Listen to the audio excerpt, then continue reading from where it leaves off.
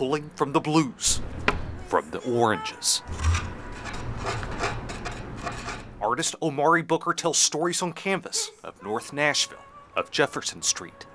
As an artist, you just have your eyes open and you're looking at what's going on around you. And there's a lot to see. A jam session at Jefferson Street Sound. A chessboard set up at Headliner's Barbershop.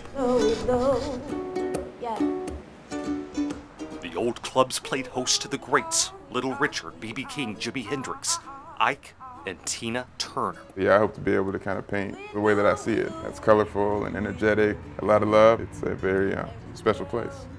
But for a sense of true history in his storytelling, Omari knew he'd have to find someone with deep family ties to Jefferson Street.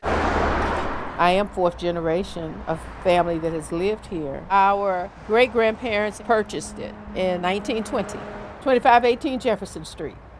Lois Freeman remembers a very different Jefferson Street from her childhood.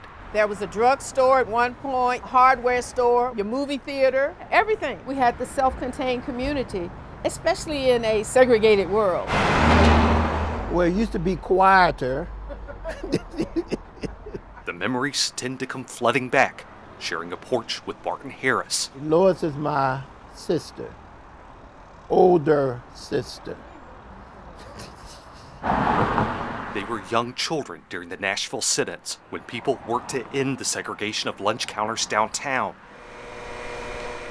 Some of those sit-ins were planned from inside the homes on Jefferson Street. The elders in the neighborhood are the ones that have experienced it in a really, really visceral way. As younger people, it's our job to listen and continue to tell that story.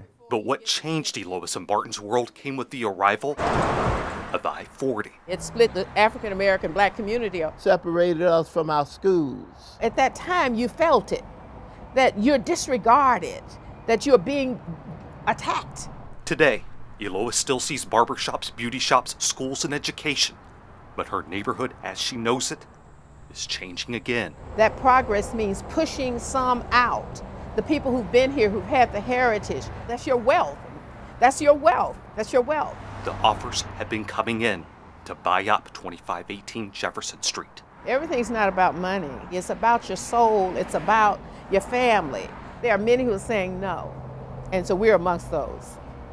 And in that, Omari found a story to tell and had an opportunity for it to be seen by many.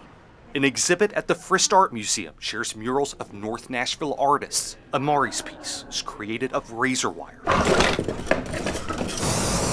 of building materials, and features a familiar face sitting on a porch. I'm usually inspired to try to tell some story that will help push community forward. So yeah, gentrification ended up being that issue.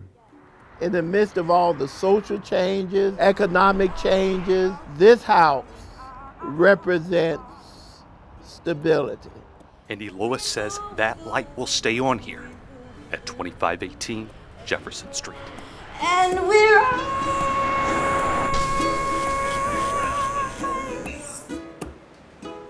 That was a gift to me, and she is a gift to all of Nashville.